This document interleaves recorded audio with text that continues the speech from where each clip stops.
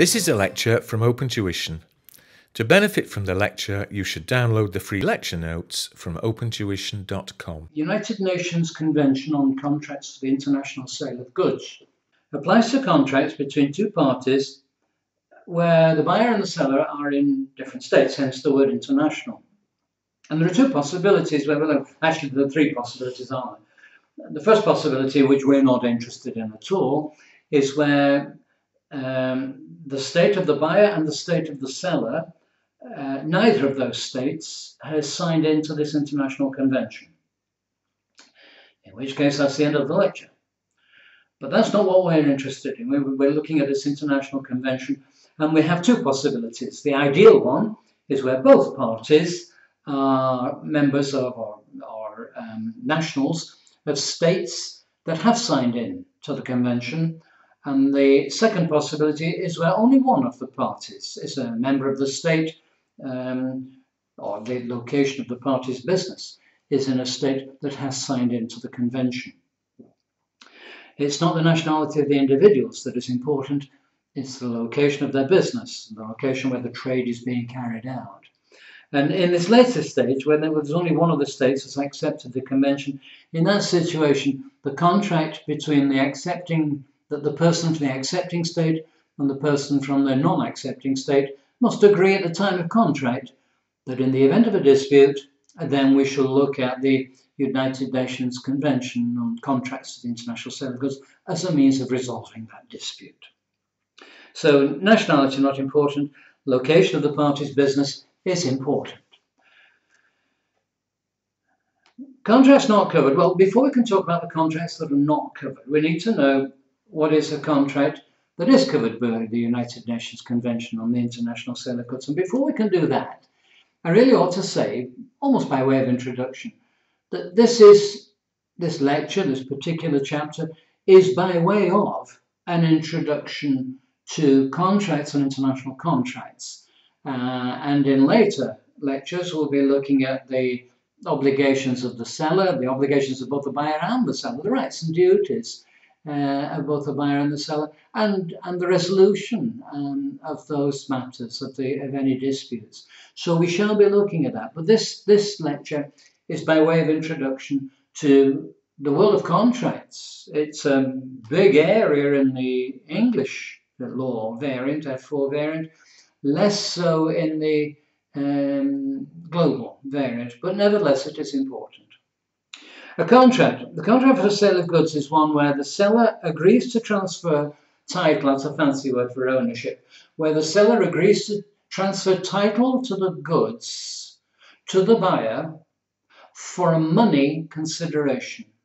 That's what a contract is. That's an international contract for the sale of goods.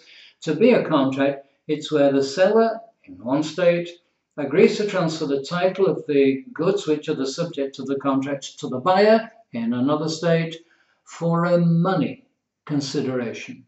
Now, that definition automatically excludes contracts for the supply of services because they're not goods. Contracts for the exchange of goods. Again, it's not a money consideration.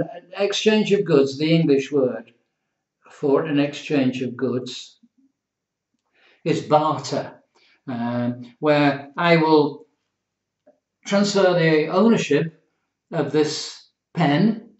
So I am the seller and I'm agreeing, my intention is to transfer title ownership of this pen to you, and you will agree to transfer ownership of your car to me, then we have a contract. But it's not a contract for the international sale of goods. That is a contract, but it doesn't fall into international sale of goods. Where one of the parties has the main obligation to supply labour, and or, the next one, where one of the parties has the main obligation of providing substantially just the materials.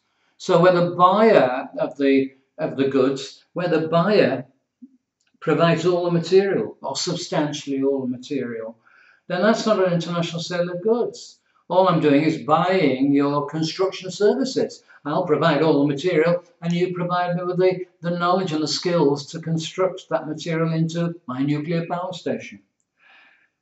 Where goods are purchased for personal, family, or household use. Now, this version that I'm looking at, and you're looking at this lecture, this version that I'm looking at says on this ... unless the seller knew or ought to have known about the proposed use.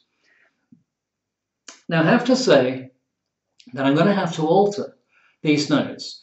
So by the time you're looking at this lecture, these notes may well have been altered, but at the moment you can see I'm working on unaltered ones. If you have got this version in front of you, then you need to make this alteration now. And it's a radical alteration. It changes the meaning of this line 180 degrees. I missed it when I was proofreading because it makes sense in terms of the letters and the words do follow, but it's 100% wrong. So what I'm going to do, and what you should do if you have the same version, is you need to insert these words. Unless the seller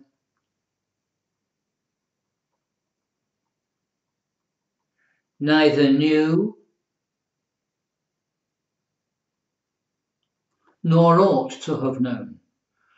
A radical alteration to the meaning of that line. They neither knew nor could they reasonably have known of the fact that this was going to be personal use. And if I didn't know, if I'm a seller and you're buying my goods, I'm willing to sell you the title to these goods to the buyer for a money consideration, and you're going to use it for your own personal use, how could I know that? And if I don't, if I couldn't reasonably have known, then the International Convention would apply. But if you tell me, and when I buy these goods, I'm going to use them in my home, that's for personal use, and I have then been told, I've been notified that the International Convention is not applicable. Where goods are bought at auction. We'll come to that later. I'm going to mention auction sales later on in this lecture, not too far away. Where they're bought by local authority, by legal authority. In the event of war, one state is fighting its neighbour, and the state needs metal in order to construct tanks and aeroplanes and weaponry, cannons and whatever. And so it says to a business, neighbouring business, it says to the neighbouring business, we're going to take all your metal from you. We're going to sequester all your metal in order that we can construct. And they would presumably pay some compensation, but it's not an international convention contract because it's being bought under legal authority. So International Convention on Contracts for the International Sale of Goods, the United Nations Convention for the International Sale of Goods, will not apply in that situation. Purchase of stocks and shares. Stocks and shares represent an interest in a company. They don't represent goods. So it's not an international sale of goods, and therefore the United Nations Convention on the Contracts for the International Sale of Goods does not apply. Purchase of ships or aircraft, vessels, or hovercraft, things like that, they don't.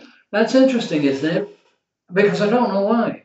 I don't know why a purchase of a ship or an aircraft or a hovercraft or a vessel or submarine, I don't know why they do not fall within. And another strange one, the purchase of electricity. Why specifically just electricity? Why not gas and water and other? I wonder.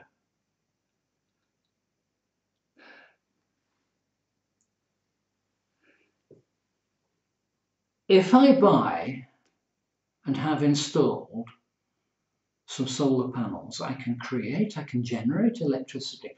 The electricity that I generate will go into the national grid, and then I will draw from the national grid. So and hopefully the national government will pay me for that electricity that I generate. And I can't generate water.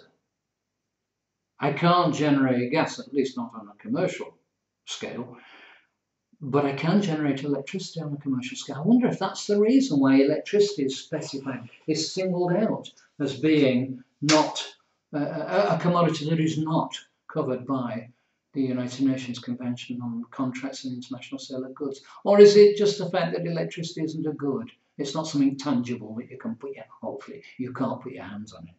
I don't know. But anyway, purchase of electricity is not covered. Contracts to the purchase of electricity is not covered. Here we go. Contracts are agreements. And an agreement has two elements. It's got the offer and the acceptance. Now,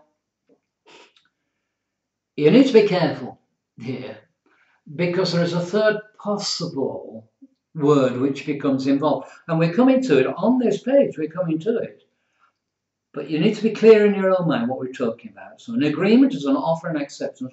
Once I make you an offer and you accept that offer, we are then in an agreement.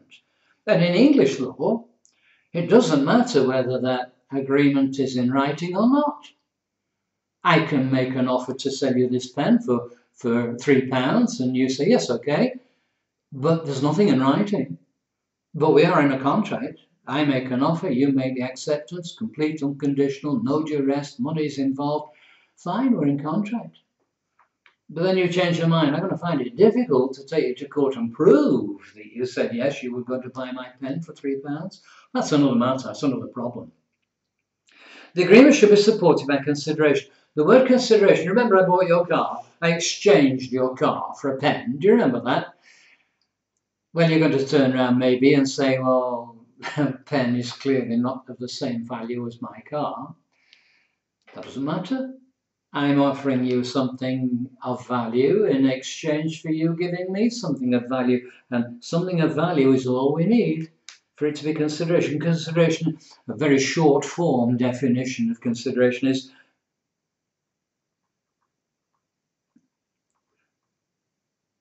something of value.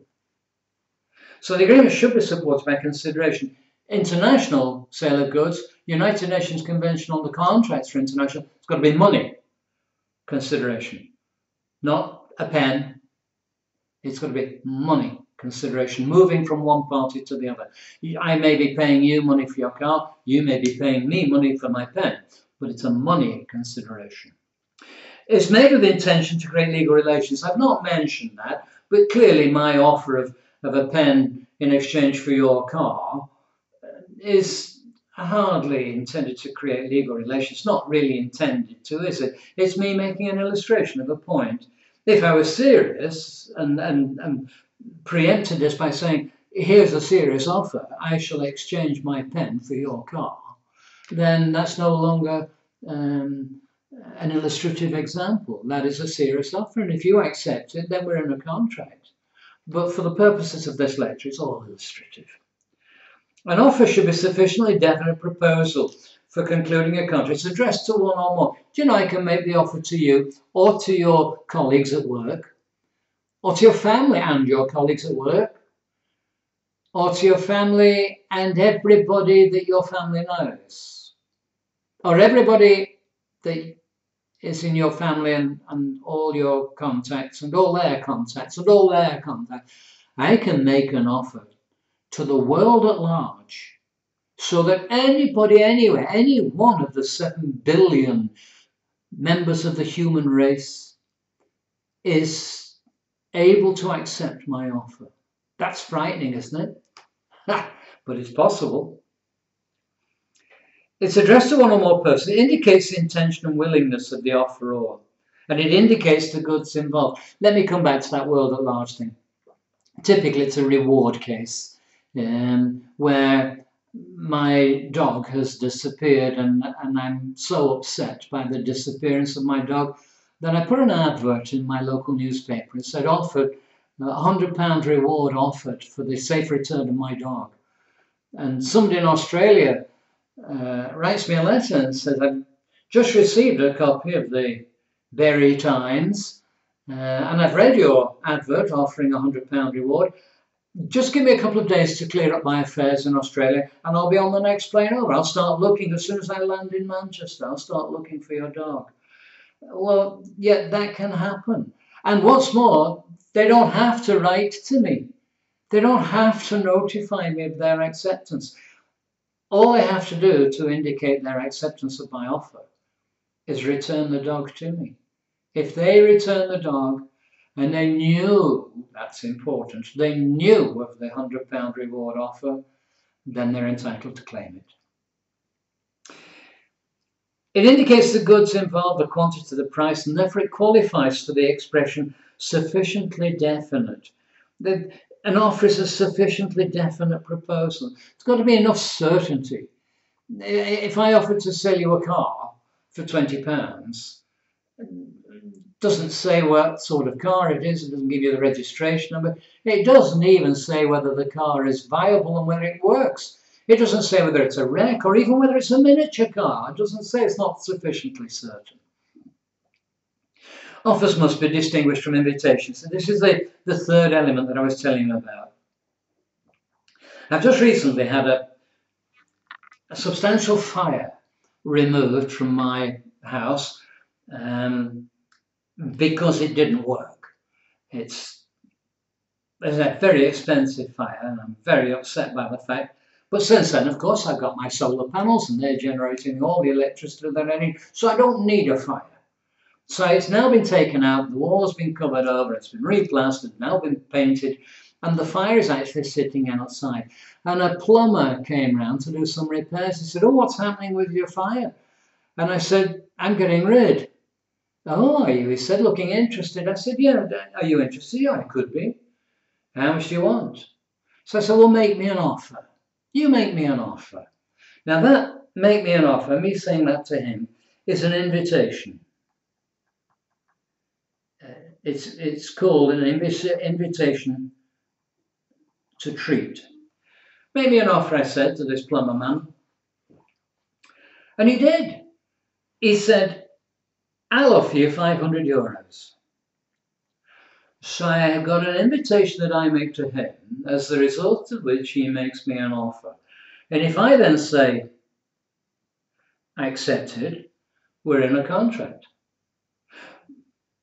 But an invitation can't be accepted. You can't accept an invitation. It's a strange concept, that, isn't it? Because if I invite you to a party, you would normally accept. But if I invite you to make me an offer, that itself is not an offer.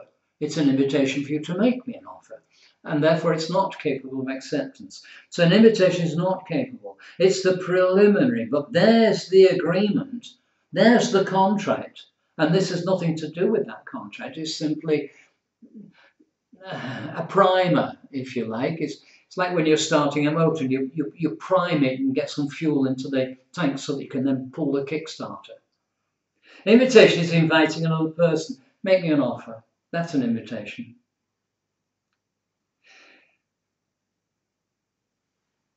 Goods in a supermarket. They're invitations. You might find that strange, but you go to your local supermarket and the shelves are there, and underneath is a price tag, packet of cornflakes, underneath it says 20 cents. Whoa, that's not bad, is it?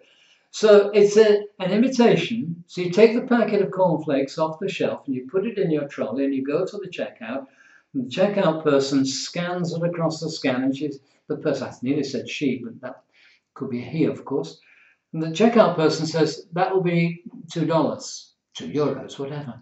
And he says, no. It says 20 cents on the shelf. It actually says 20 cents on the packet itself.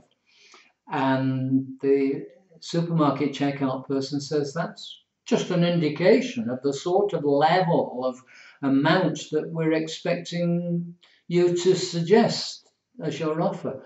But I'm rejecting your offer of 20 cents and I'm saying, here's my offer, I'll sell it to you for $2. I'm rejecting your offer when you say I'll buy it from you for 20 cents. I'm rejecting that. Here instead is my offer, my counter offer. Pay me €2, pay me $2, and the cornflakes are yours." Isn't that strange? The same with goods in a shop window. They're invitations, they're not offers. You go along and say, "Can I buy that I'll accept that offer that you've made of the figure of €4 for that ancient 3rd dynasty Ming vase. I'll accept that offer." And you say, "Well, it's not an offer, it's just to get you into the shop. And now you're here, can I interest you in this pen?" So goods in a shop window are invitations, they're not offers. Adverts are normally invitations. There are exceptional cases where an advert has been taken to be an offer, and those are in the reward cases, where I had my dog, if you remember, and I offered a reward. That would be an offer. Where a reward is offered for information leading to, and you provide me that information that leads to, then you have accepted my offer. So a reward situation, an advert of a reward, is taken normally to be an offer. Process of an auction sale constitutes the auctioneer's inviting a series of offers. I've got this pen here. Do you want to buy it? Give me an offer. $2. Okay, $2. $3. It's against you. $3. The person here on my left. $4. Do I hear? $4. $5.50. I'll take 50. $5.50. $5.50. Going once, going twice. I've invited a series of offers. I've invited people to make me an offer. I could accept at any time. I said sold, and that's the accepted. Sold, $5.50. And that's the acceptance of their final offer. So a process of an auction sale constitutes the auctioneer's inviting a series of offers. And until a hammer comes down accepted, then the series of offers continues to flow. So we have offers, and they are half of the agreement. The expression of willingness to be bound on specific terms must be certain. There was a case in English law about I'll buy a horse from you, and the seller says, okay, and you'll pay me an extra £100 if the horse is lucky. Well, it's a race horse. And he obviously meant if it was lucky in its races, if it won some races, then we'd get that extra £100. But you know, you can look at lucky in a different way. If it's lucky and it's not sold to the local slaughterhouse, the local butcher, and it's cut up as meat, then it will be a lucky horse not to have been cut up as meat. Or if it manages to complete a race in last place, but it was lucky because it didn't fall over a fence and had to be shot, it was still lucky. So lucky is not certain enough. There's no certainty about lucky. Oh, I was lucky in that exam. I thought I was going to score less than 20, but I scored 39. So that was lucky, wasn't it? So lucky is not certain enough. It must be certain. It's not certain if it's just lucky. It must still exist when it's accepted. There are a number of ways in which an offer can no longer exist.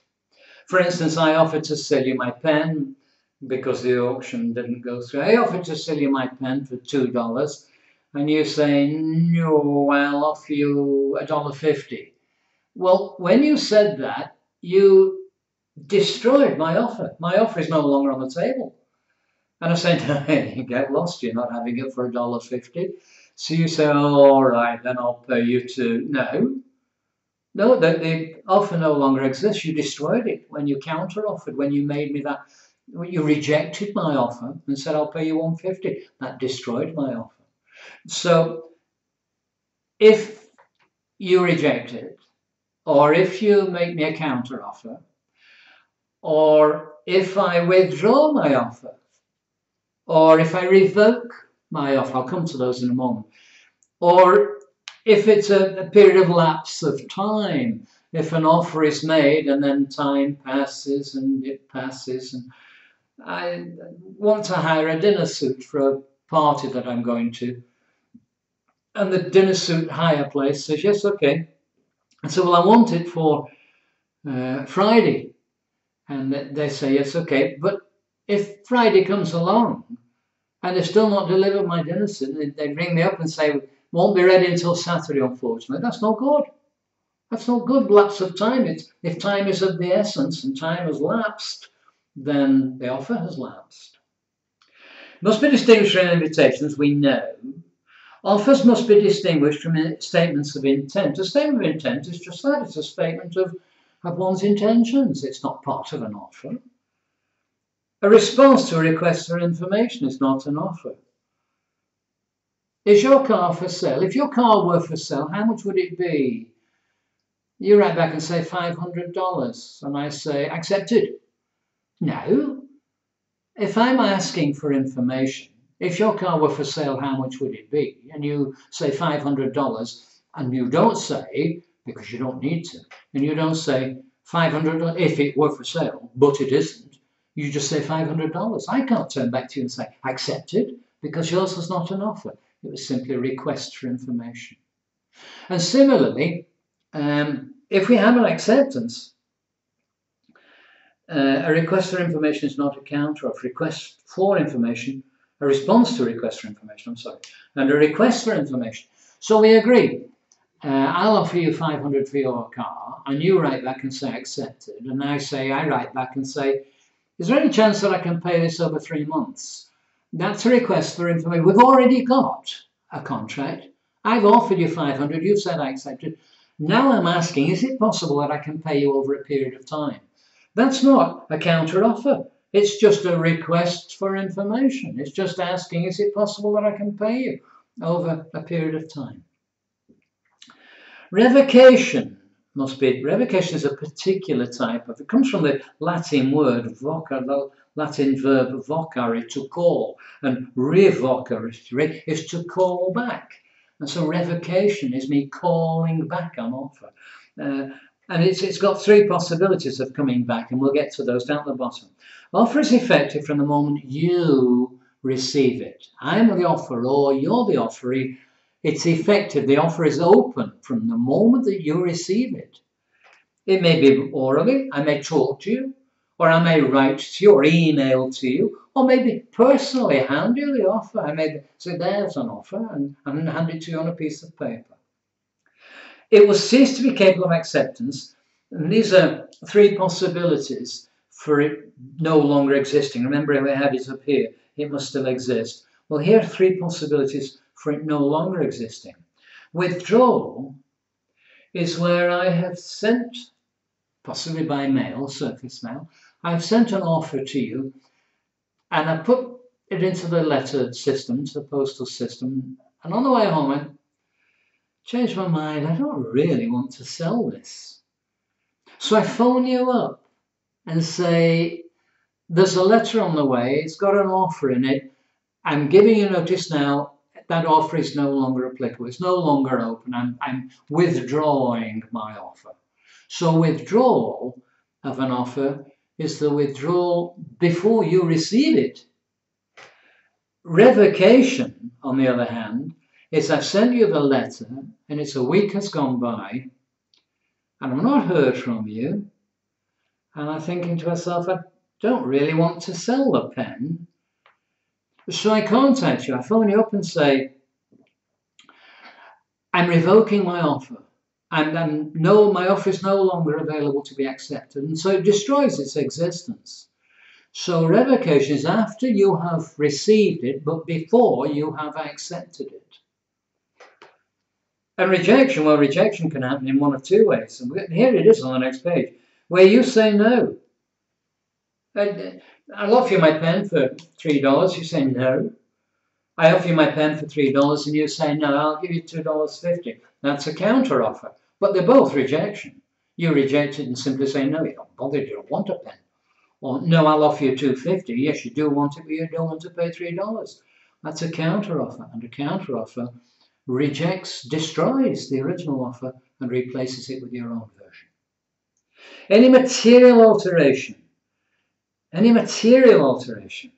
to the quantity, the description, the date of delivery, the value involved, material alterations are not acceptance. These are counter offers. An immaterial alteration is acceptable. That's okay. But a material alteration destroys it and replaces it with a counter offer. Immaterial is not rejection. Immaterial is not counter offer. And a contract will be valid incorporating the immaterial alterations. Acceptance is the other half of the agreement. Must be complete and unconditional. Why is that like that? Why is that? Why is this gone strange? Must be complete and unconditional. Subject to allowing for immaterial alterations. The offer must still be open, we know that. Acceptance communicated, but the offer or wave, that's a strange word, isn't it? It's nothing to do with the waves on the sea. It's nothing to do with waving your hand. To wave, now where's that gone? To wave is to forego. If you think about those reward contracts, and I advertise in the Bury Times, I'm not expecting 7 billion people to respond and say, I'm accepting your offer and I'm on my way. That's not going to happen. So in a situation like a reward offer, I waive the right, I forego the right of communication of acceptance. So acceptance must be communicated, but I may waive my right of communication. And communication may be by a third party, a reliable third party. I could get my significant other to contact you and say, Mike's just busy at the moment, but he's accepting your offer. That's okay. Silence can't be acceptance. I'll sell you my pen for $400. If I don't hear from you, I take it we're in a contract. No? Okay, send me your $400. No, you can't do that. You can't make someone take an action like that. I can't make you take an action rejecting my offer of $400.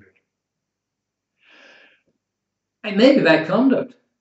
Acceptance may be by conduct. If I make an offer and you conduct yourself in a way that is consistent with acceptance of my offer, then in a court, the court may say, yeah, that's acceptance by conduct. We've got an interesting possibility, haven't we? Well, let's see how acceptance has started. Imagine sitting in a cafe by a harbour, a port, nice little country harbour, it's only a little village. And you're sitting at a table with your friends, and at the table behind you, some loudmouth, gobby person is saying to his friends, I'll pay €100 to the first person to swim across to the other side of the harbour. And you hear it, your friends hear it, and your eyes go, oh Lord, listen to that gobby person. And 5 minutes later, a child falls into the harbour on the far side of the harbour there. And you, being a hero, you strip off your jacket, drop your trousers, take your shoes off, and you dive in, swim across the harbour. As you're diving in, loudmouth stands up and says, don't think you're accepting my offer because I'm withdrawing it. Well, the acts of acceptance have already started. So you can't withdraw. You say, but that's not why you dived in, to save the child. Doesn't matter. That doesn't matter. The motivation for your actions of acceptance, the motivation is irrelevant. But knowledge of the matter is important. If you knew the offer existed and you act in accordance with acceptance of that offer, then you're in a contract and you can claim your €100. The fact that that wasn't the reason why you dived in is irrelevant. If acceptance is by letter, it's effective from the date shown. If it's accepted by letter, it's effective from the date shown in the letter. Acceptance must be within a reasonable time. What's a reasonable time? Well, in law, a reasonable time, and I'm being serious here, a reasonable time is a time that is reasonable in the circumstances. If it's lapsed, if the offer has lapsed, the offer is still open at the time of the agreement. Think about this. If I offer to buy your season ticket to watch Bury Football Club for the 2017-2018 season, and I offer to buy your season ticket for £500, and you say, yes, all right, I'll think about it. Just let me think about it. And I make the offer in July 2017. August comes and the first games of the season are played, September, October, November, December, January. And eventually you contact me in mid-March and say, Mike, I've been thinking about that offer. Yes, okay, I'll sell you my season ticket for £100. Did I say 105? I'll sell you my season ticket for £500. What? There's only 2 more home games left. You can't no, the offer has lapsed. You can't be accepting it within a reasonable time and claim that 6 months, 8 months is a reasonable time. So it has to be within a reasonable time of the offer. If it's an oral offer, you would normally expect oral acceptance. Face to face, I'd expect you to be contacting me, phoning, emailing me. Ask the tutor, put your acceptance on, ask the tutor, and we're in a contract. Emailed offer, 2 or 3 days. Of me making the offer, I'm expecting acceptance within 2 or 3 days. The surface mail, okay, a few days. Define few. A week, 10 days maybe. Depends on your local surface mail system and efficiency. Telegrammed offer, a reasonable time commences from the date the telegrammed offer was handed in for delivery. And a reasonable time starts then. But if it's telegrams are normally important matters, so urgent matters. So you'd expect acceptance within a reasonable time, within a reasonable time. So that's the introduction to contracts. That sets you off offers, acceptances, invitations, oral acceptance, oral offers, offers to the world at large. And so we'll be looking soon, with reference to the international sale of goods, we'll be looking at the rights of the buyer, the rights, the duties, the obligations of the seller. We'll be looking at those topics in chapter 6 onwards. Okay?